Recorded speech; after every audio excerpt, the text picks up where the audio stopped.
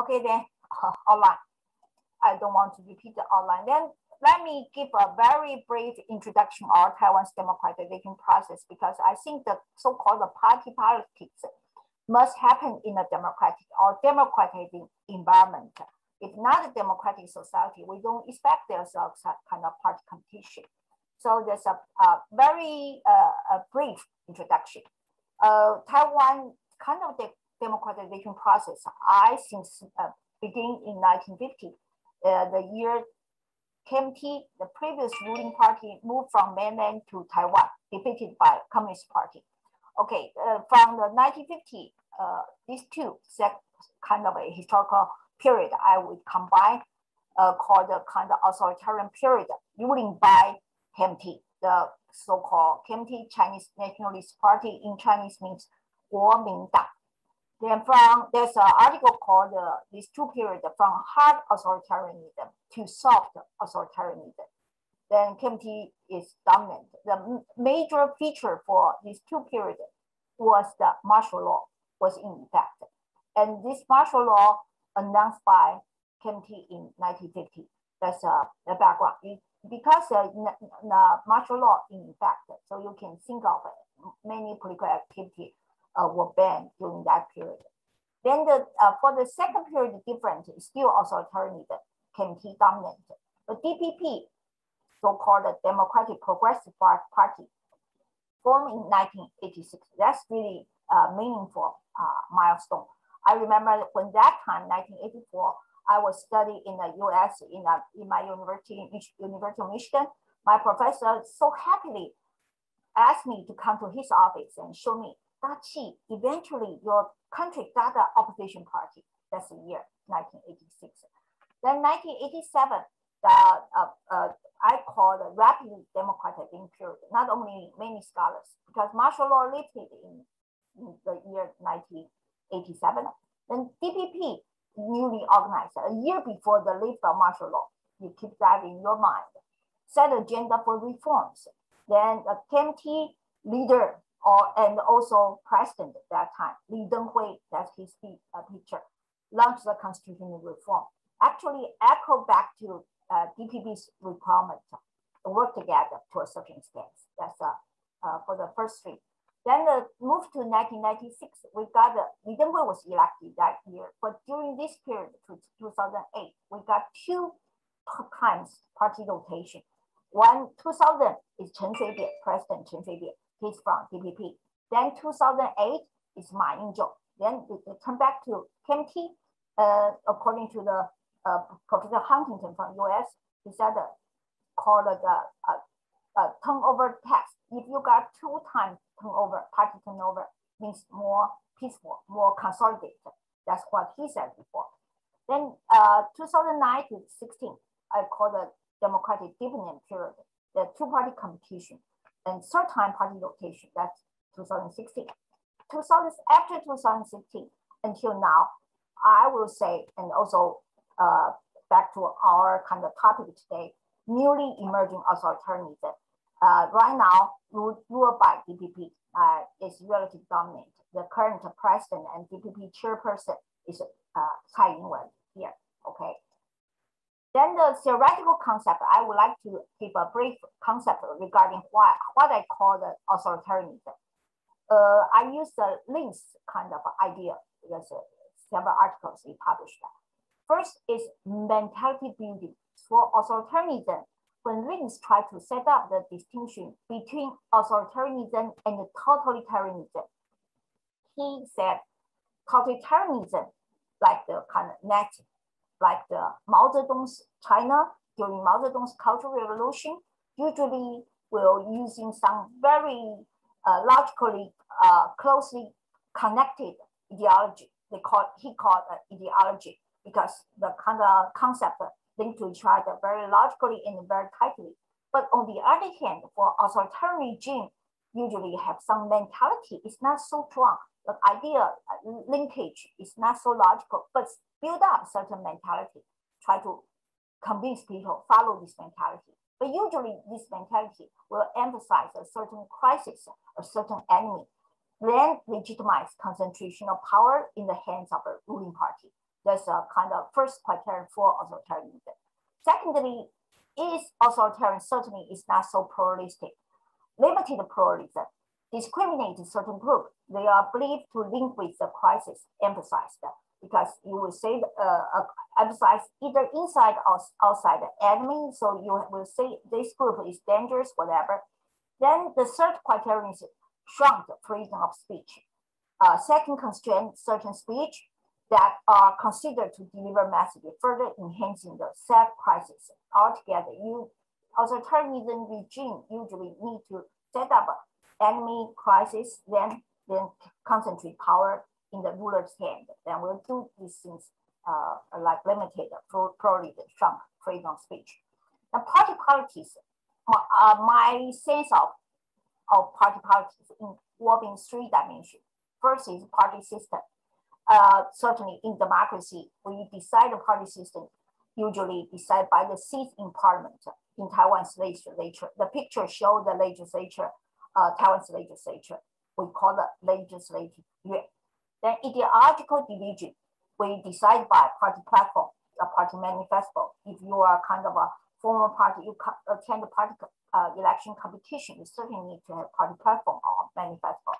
Party competitiveness estimated by the chance of having party rotation. The regular routine for a kind of healthy democracy, we expect to have party rotation regularly. It's a theoretical concept. Then we start with the KMT authoritarian rule from 1950 to 1986. There's a Chinese character called 戒严 martial law, where martial law in effect. Then by the authoritarian characteristic, I listed the three criteria. During this period, KMT rule, mentality building, the KMT always said the threat of Chinese Communist Party, the CCP, is what was horrible, dangerous enemy should be totally destroyed. And claim so-called ROC, the formal title for Taiwan's national name is Republic of China, Free China, call ourselves Taiwan, Free China versus evil CCP. Even at that time, during the KMT authoritarian rule, he did the KMT or the Chiang Kai-shek at that time didn't want to speak out that there's a country called PRC. It's a rebellious group. Only CCP, Communist Party. There's no such things called PRC during that period. That's the enemy. That's a totally rebellious group. That's a mentality building. The limited pluralism for KMT martial law, banning on organizing any new political party during that period. So there's no new party emerged during this period. But there were two minor parties also follow KMT, migrate from mainland to Taiwan in the year 1949. These two parties was joked by other people, say that's two races in restaurant, no use, no function. That's during this period. Then shrunk freedom of speech. KMT also banning on establishing new places under martial law. No new presses, only the previous three major presses during that period. Okay, that's first KMT's authoritarian rule. Then the party politics, the party system, for sure, KMT absolutely dominated in legislative, so-called parliament or legislature. You can see the seats, total seats, the number from 1950 to 1983. But number varies 4 to 8, blah, blah, blah, then to 366, because the KMT claimed the kind of legislator elected in 1948 when KMT still owned the mainland, and the legislator were elected from all the mainland, every province. So KMT claimed this legislator elected in 1948 still legally represent the entire China, claim the legitimacy, won't let them retire. So they stay in this legislature's job for many years, but they will die, pass away. So the number varies. KMT also noticed a problem. So KMT start to recruit so-called supplementary member from Taiwan in the year 1969, start very minimal number, increasing gradually a lot. But the pass away number also the previous senior legislator also passed away a lot. So the number varies. See, you can see from the total and so different from each term to the other term. KMT, certainly you can see majority, more than 90%. DPP, actually during this period, there was no party named DPP, but there's a kind of group called outside the party, outside the KMT. They organize, they mobilize, vote together, they make the kind of a democratic claim, they ask KMT reform, etc. So they occupy a few seats, start from, all come from the supplementary election. They call it supplementary legislature. The kind of the number are very, very small. Okay, that's the party system. Ideological division. In this period, KMT always claimed Chinese nationalism because KMT still consider itself represent entire China, so-called. So the national title also Republic China. Then KMT certainly anti-CCP. Then Dangwai, outside KMT, like I mentioned before, convert to DPP after 1986, DPP established in the year 1986. What they call it, if you notice, year before martial law, there's a story there. The DPP anti-KMT authoritarian rule for sure. And also, they claim Taiwan independence as a hidden. They cannot claim, but they did something, they internal kind of language talking about anything they like to promote Taiwan independence, but it's not allowed everywhere, especially under martial law. So they treat as a hidden agenda. I believe you know the meaning of hidden agenda. The so-called party competition during this period is 1-0 because no chance for opposition party, DPP or Dangwai have chance to have party rotation. Then the DPP competition, that's 1987 to 1995. This is a rapid democratization period, if you remember.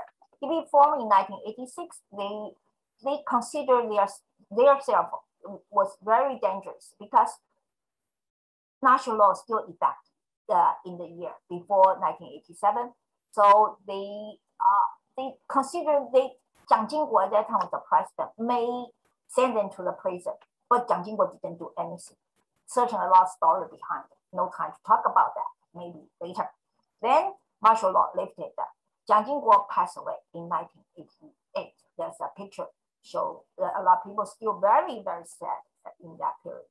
Then his vice president, Jiang Jingguo's vice president, Li Denghui, succeeded as the first so-called Taiwanese president. I don't know how many of you knows about Taiwan parties, so-called Taiwanese or Bananger. There's a kind of a very important distinction for political kind of a camp, but later, no time to talk into the details. And also, Li Denghui launched the constitution reform, changed the KMT's kind of a constitutional regime, and make the senior legislator I mentioned before totally retired, and also put the kind of direct election of Taiwan president, the current president, into the constitution. Otherwise, in the past, the constitution only set up a kind of indirect election of the president elected by so-called National Assembly person in the past. But in the 1994, changed to the current one, direct election by Taiwanese people. This is Jie Yan. That's Li Denghui first elected as the president. Then the DPP competition, the party system from 1987 to 1995. You see the party system moving toward the two-party system. You see the picture. Then you see the seat percentage in legislative year. The 1987 3-3. KMT at that time still 90%, but DPP was a minor party. I remember only 13 something. Then they moved to 1990. Altogether, the previous the senior legislator passed away a lot, so the total is become 200 something. KMT still 84%, but DPP nearly 10. 1993, why DPP increased dramatically, 32%. KMT roughly 59%. That's after constitutional reform in the legislator, previous elected legislator entirely retired in the year 1992. So 1993 is a new beginning. All the 161 legislator elected directly from Taiwan. That's a very important milestone. That's why KMT dropped to 60% something, DPP 32. Okay. Then the party ideological division during this period, KMT still claimed unification with mainland China in the future. Taiwanization as a hidden agenda. Actually, from Li Denghui as a president, he already pushed the so-called reform of the textbook. And also, but he still promulgated the so-called outline for unification with mainland during the Li Denghui era. But he is the first person Li Denghui did not accept the so-called 92 consensus. By the way, I mentioned it because many people of you may know about 92 consensus between mainland and Taiwan. DPP claimed Taiwanese nationalism. Taiwanese nationalism is certainly different from Chinese nationalism. Taiwan is indeed everything. I don't have time to go through the detail. But Taiwan independence is still a hidden agenda. Not formally say that, but quietly did that. That's during this period, party politics. Then the kind of party competitiveness, you can see DPP very, very powerful. It's a very strong opposition party, so growing very fast. You see the number already. Then how can they achieve their influence or kind of become so powerful? Because they launch kind of fighting in the legislative. I don't know how many of you pay attention to the international mass media. Actual media report Taiwan's parties, especially legislative activity. The number one, the first one is fighting in the legislative. The DPP newly elected member in 1987, they launched this kind of fighting. They fight against the KMT senior legislator, and they directly call them, you guys are OC. You should stay home. How come you still stay in legislative union for so many years? That's it. Certainly, I'm saying in a very polite way. They using some other very harsh words. Then DPP successfully pushed senior legislator elected from the mainland entirely retired. Then even Chen Shui-bian initiated this kind of bill, certainly supported by not only KMT, also KMT chair, that's Li Denghui. So it got a kind of a grand justice proof that.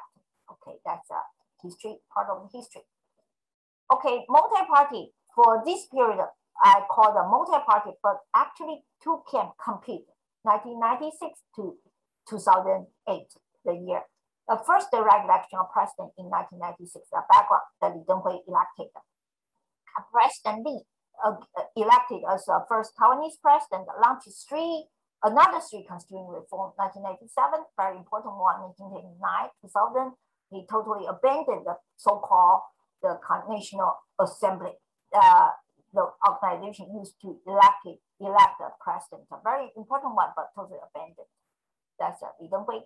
President Chen elected in 2000. He launched the seventh constitutional reform, also very important, very influential, because Chen Shui-bian's constitutional reform changed the electoral rule in 2005, and 2008 was the first time to follow this new rule. The previous electoral rule called the multi-member district and the single non-transferable vote, we call it SNTV. I don't know how many of you are familiar with the kind of compared parties. We compared parties, political scientists like the electoral rule and the rule institutional influence upon the party system. That's a very important, famous one. SNTV, but you don't need to know the detail. To the single member district, only elect one legislator in each district. For this kind of system, only elect 70%. It's a lot. And proportional representative, we call a PR, 30%. For party vote, this party, you vote for party and party see how many votes they share and got the seat share, but only 30%. This kind of system, especially single member district called SMD, occupies 70% of the total seat, means easy to make two parties compete. Small party only may use the party name share a little bit seat in legislative yuan. but not so easy to become a mainstream party. That's a kind of a institutional rule. We will see the detail. Then party system, multiple, but actually only two camps. We call it blue and green. That's blue, that's a Manzhou, that's Taiwan, the green. Okay, you see the picture. Then the seats, the seat percentage. 1996, Li Denghui was the president. Total number increasing a little bit from 161, 164. KMT only margin, winning a margin, even though still majority, but only 52%. DPP already 33 something. That's a new party. I don't know whether you hear this or not. New party called New Party. Affiliated with KMT actually at that time under the SNTV. There's a People First Party at that time, no such party. Then you see there's a empty here means no party has not existed yet. Then the KMT to 1999, still 50 something. DPP dropped a little bit, but 2002, KMT become the second largest party. The largest party is DPP. Chen Shui-bian was in power. He was the president in 2000. And why KMT immediately become such a medium-sized party? Because People First Party organized in year 2000. If you know Taiwan's political history a little bit, there's a provincial governor called Song Chu-yu, Jimmy Song, ran for the presidency in 2000, separate from KMT. He was a KMT member. Then, because the split between KMT and Song Chu-yu, so Chen Shui-bian won the presidency. Song Chu-yu then, after the election, organized People First Party, then occupied certain seats for some years until 2008, become the single member district, KMT dominant. People First Party shrinking. Then the TSU also organized after Li Denghui stepped down 2000.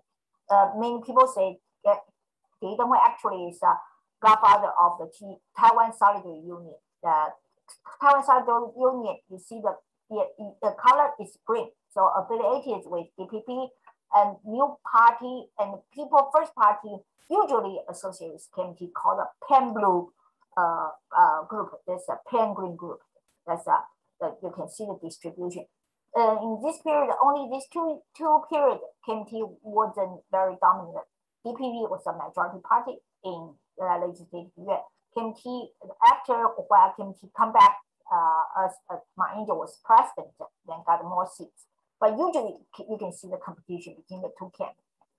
The ideological division during this period, blue camp, pro-China, more identify themselves as both Chinese and Taiwanese. There's a kind of, we call the national identity issue. Green camp, then pro-independence, identify themselves as Taiwanese only. I should go a little bit quickly.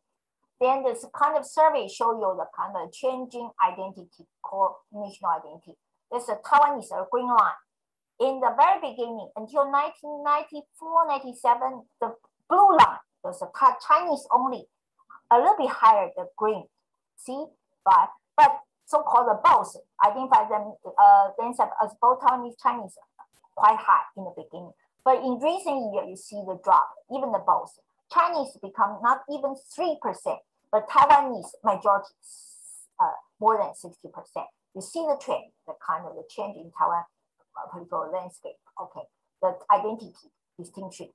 Then DPP authoritarian rule start 2017. There's Taiwan won the presidency the first time 2016.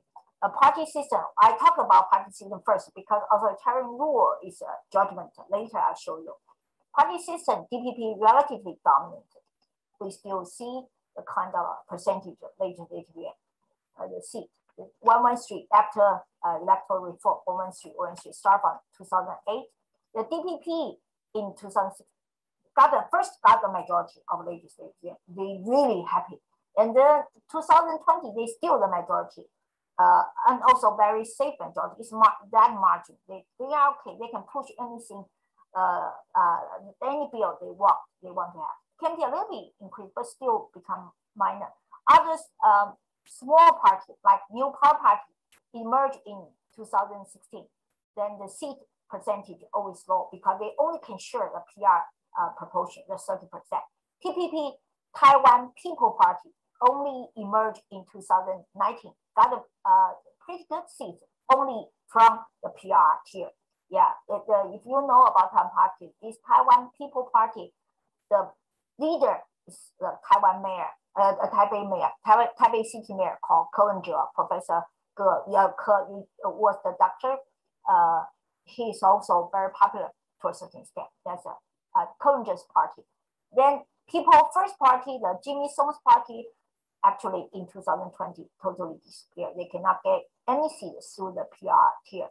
Then there's a Taiwan State Building Party. Obviously, and this very silently claimed Taiwan should be independent, build its own state, so-called Taiwan State Building Party, got a seat, only one seat in legislative year. This Taiwan State Building Party actually closely associated with DPP. DPP as a ruling party cannot say something very extremely or claim independence directly. There's a lot of constraint. But Taiwan State Building, since this party has no chance to rule to foreseeable future, they can say whatever they want to say. Yeah, okay, that's that. The DPP authoritarian rule. The parties, ideology division. There's I voter I established, so-called VAA. I don't think we have time to go through detail. I know in your country, Sweden, you also have this kind of mechanism as political party filled in their policy stance in accordance with a question or whatever, then put on the website after analysis, we see the party position. We did the same thing. Then we put this kind of a policy, party's policy stance on website. Welcome voters to fill in the same questionnaire. We will do the kind of a match, vote match with which party kind of a voter close with. This what I did 2016, 2020 twice. You just see the kind of this two dimension. The horizontal dimension X-ray is traditional right and the left. Left is right is right, left is left. And the vertical one is so-called unification with mainland China, but we don't use that term. Proactive interaction with mainland, cultures interaction with China, or it's pro-China, anti-China, like this kind of vertical line. Candidates here, more right is the more proactive interaction with China. Certain people knows that. People First Party is around here. That's more lefty, a little bit lefty. Actually, we can see all the central ground. DPP filled in the questionnaire we sent to DPP. They filled in, but Taiwan was a chair at that time, and she knows she would win in 2016. So she disallowed to be published. So we just show you kind of, because this kind of this risk. Any voter, if you fill in, you can get it signed. There's a small person with kind of speaker. So DP roughly here is understandable because he's a ruling party. The party stance won't be too extreme, stand in the middle. Either in the kind of vertical line, so-called independence and unification, close to independence certainly, but not so go extreme. But the left and right is a little bit leftist. But other small parties like New Power Party, they are leftist and pro-independence very clearly. That's it. The similar picture also appeared in the 2020, just show you the ideological distinction. But in Taiwan, the dominant ideological difference is still along this vertical line, so-called pro-China or anti-China. This word vertical. The left is right is that people just say something, please, but the majority or the kind of ruling party, only two ruling parties, KMT or DPP, they were all very capitalist oriented. There's a lot of studies there. There's a questionnaire we used that we don't need to go to the detail. If you like to see it, you can read later. Then party competitiveness for this period, why we say authoritarian, then you will understand later. Committee lose certain degree of competitiveness because, as I mentioned, DPP already got a majority seat in legislative in LY. So they immediately passed a law called Act governing the handling of ill-gotten property by political parties and their affiliated organization. It's a long name, very awkward. But the target is KMT because they claim KMT got a lot of illegal property. So they banned the property, they forfeited the property of KMT. So KMT just lose resources a lot, quite a lot, actually tremendous. Then the pro-China policy stance as KMT's traditional party platform currently do not cope with the mainstream of public opinion in Taiwan. You can see the mainstream. We have no time to go through detail, but you see the two mainstream. The first, the blue one, is permanent, maintains data quo indefinitely. This one quite high gradually. Then the kind of independence as soon as possible, the green line, it also increased a lot recently. Altogether, already more than 50%.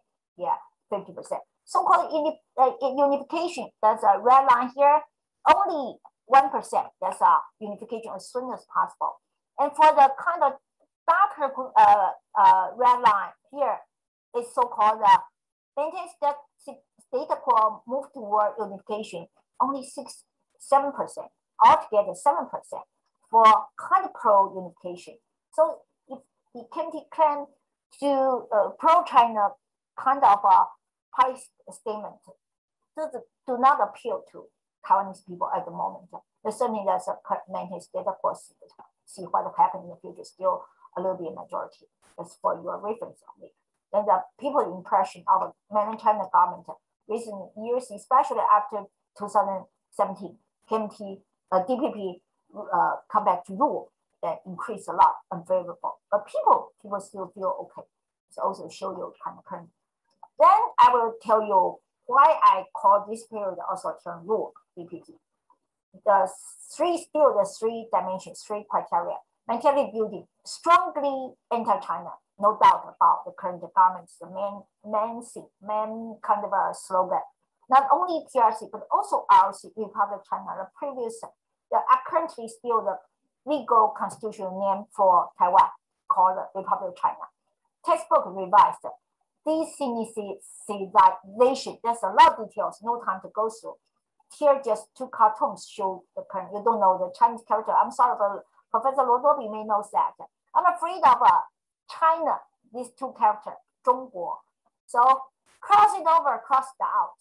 And our kind of company cooperation with China as a title, sorry, just change it into Taiwan. And passport also changed the kind of cover. In the past, 2008, the passport, you see the difference. Republic of China was very big in the 2008 version, but right now, no ROC. Taiwan bigger. Certainly Chinese character, 中华民国 still there. ROC, where is ROC? ROC is inside here. It's very small, difficult to see. Okay. Then the kind of a COVID-19, you all know the vaccine. I don't know how much you read about the news report. China offer, always rejected. Certainly a lot of conspiracy, say crisis, I mean, the China will never be trusted, blah, blah, blah. There's a lot of report here because currently we are really in a very bad situation for the sort of COVID-19 problem. We are almost locked down everywhere. I can only stay in my office and also launch our classes always online until the end of June. Right now, still not very good, but we don't have enough vaccine. Reject from China. Everything try to say China is bad. That's the current mentality building. And limited pluralism. The Thai government passed the so-called anti-permeation law in December. Discriminate group of people subtly who work, study in or has some connection with PRC.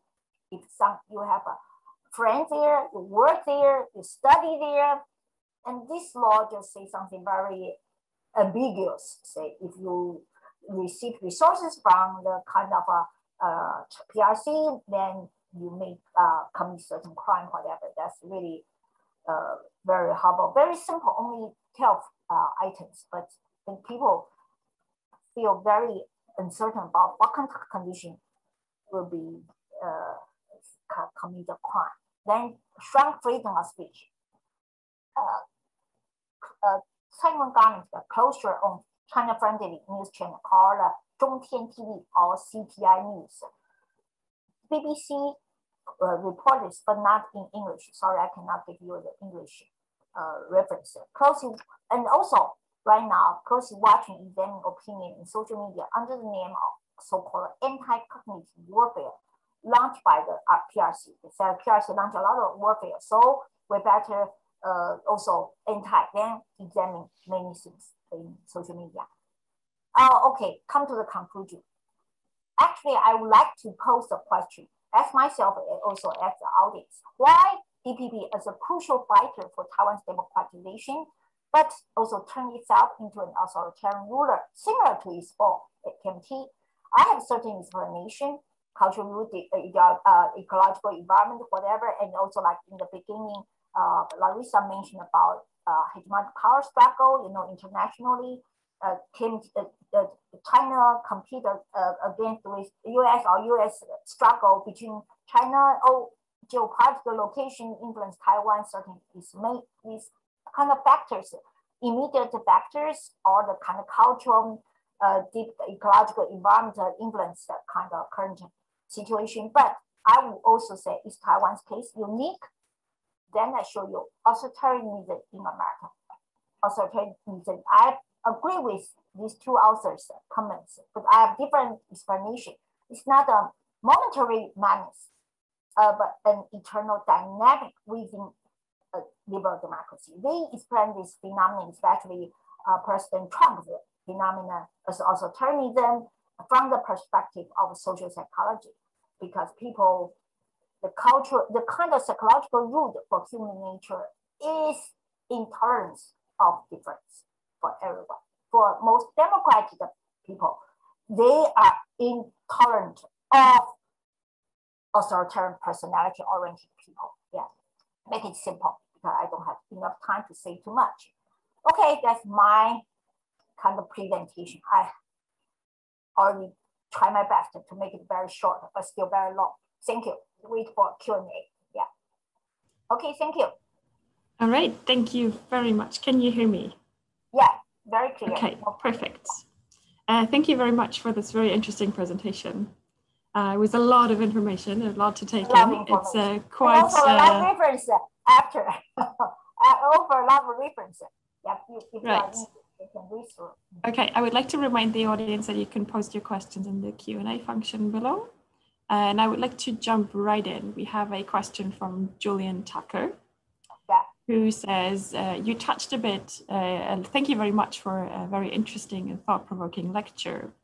You touched a bit on third parties and the creation of new political movements. For the foreseeable future, the KMT and the DPP share an interest in reinforcing a two-party system. Could you go into more detail about efforts to promote a multi-party system? For multi-party system, okay. From the society side, like scholar like me, I like to push forward a multi-party system, but it's difficult. I can tell you immediately, because right now the two party, especially the ruling party DPP, push forward another constitutional reform. Set up the agenda maybe next year for having another constitutional reform, but even though kind of a small party like people like Taiwan People Party and like Scholar promote the multi-party system, we have to design the kind of more proportional representative seats for small parties, right? Enlarge the seat. Right now, only 30% of the PR seats. We like to have half of the legislative seats for PR and lower the threshold. Right now, we have a 5% for small parties to share the pie. But we like to have a lower, like 3.5% of the party vote can share the seat. But the problem is we have very high kind of constitutional amendment threshold.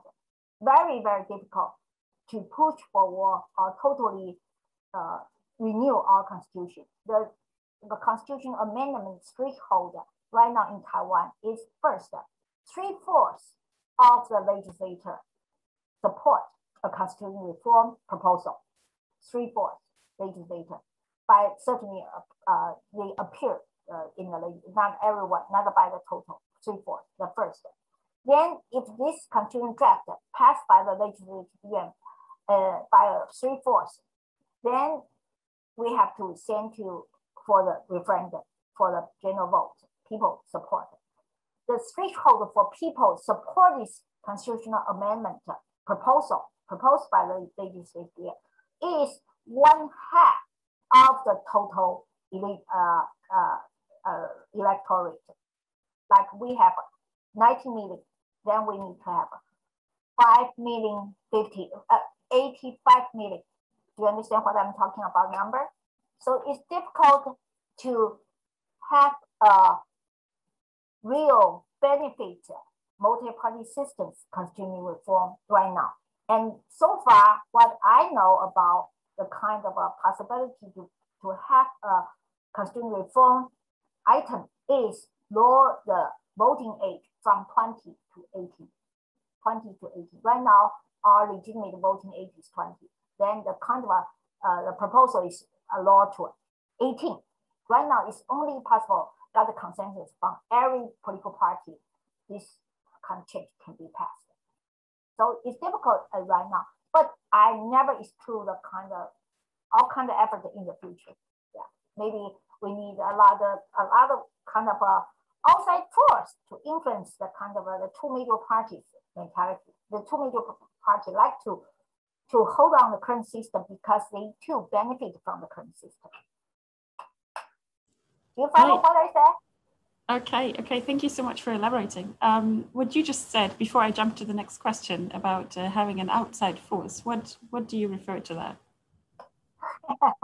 Outside force, like the international kind of political or international academic community support that, or the kind of the current or the international partnership from like we have the mass mobilization.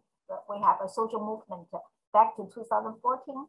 Then internationally notice the young people ask for kind of new party agenda. At that time, TMT president, that's Ma Ying-jeou, put forward a kind of service pact, cross-strait service pact agreement. Then the young generation just opposed that. Then got international support, say, okay, you may stop that, even though it's domestic events. Like the two major parties, without the international help, I think only come from the domestic force, difficult. So we need to have social movement. The social movement need to have a kind of a very good reason to support, to open up more democratic society, more democracy should be taken to Taiwan society. That's a kind of a future work. This is only my imagination. If you ask me at the current phenomenon, I tell you the kind of a threshold is too difficult. Need to be helped by many different kinds of sources. All right, thank you very much. Let's jump to the next question by Halvor Eifring. I'm sorry if I pronounce your name wrong.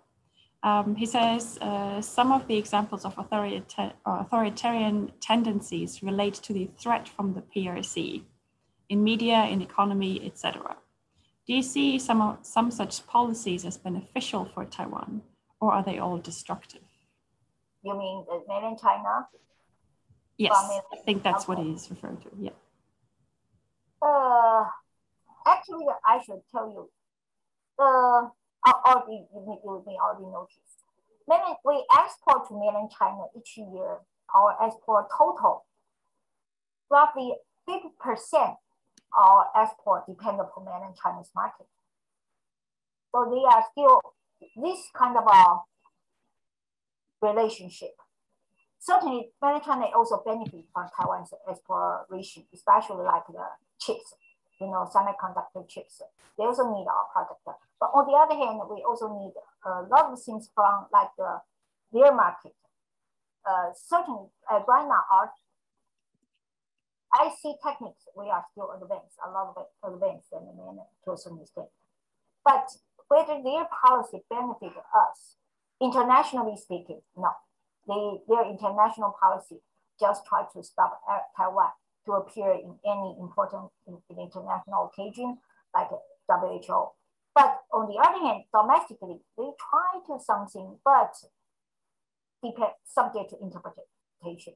Some people say they are good, but some people say they are evil. They definitely try to gain something from you, not only give you some negative vaccine. Always in Taiwan, whatever China doing in Taiwan always divided into two different opinions, good and bad. No one single, certainly we can say, we cannot talk about China's intention.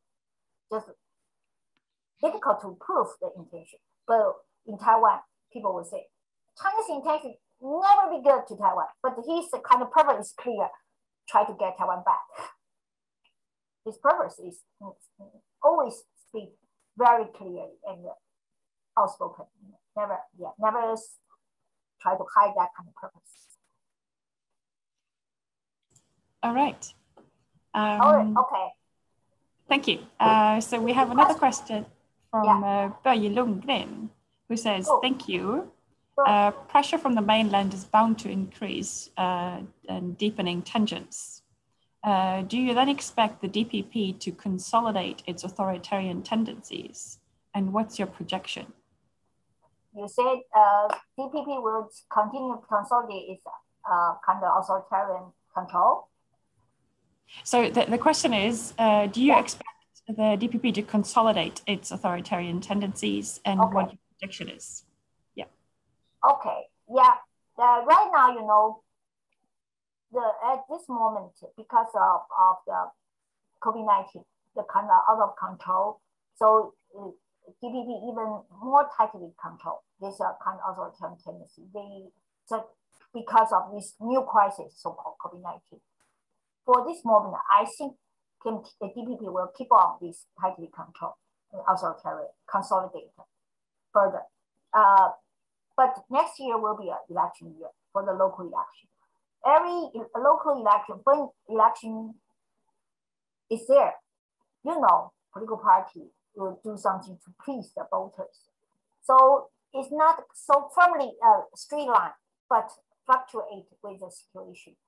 If DPP didn't win a lot of local seats in terms of county, city mayor, county magistrate, they will relax a little bit, I believe, because the kind of winning, the kind of election outcome always influence the way of doing things. But the Taiwan problem is, can DPP or either DPP or KMT never decide on their own. There's some other outside forces like US. May be minor, but actually it's a counterforce. May act this way, the political party will act the other way like DPP. So the kind of election fluctuation will influence the kind of a DPP's authoritarian rule, but not totally removed. Why? Because what he did right now, the DPP did, like the anti-permeation law is here. Anti-permeation law is law. Then if the party use it, can do a lot of things. So it's not in your turn, consolidate or not, but the set up this law constraint, it's then the internal dynamic fluctuation depends upon the situation. The law already there. The authoritarian rule will not come from if no rule, no law, come on, just every political system will do something authoritarian. But if become a law, then depend upon immediate situation. That's what I answer. And election will influence something, but the law is still there. All right, thank you so much for elaborating.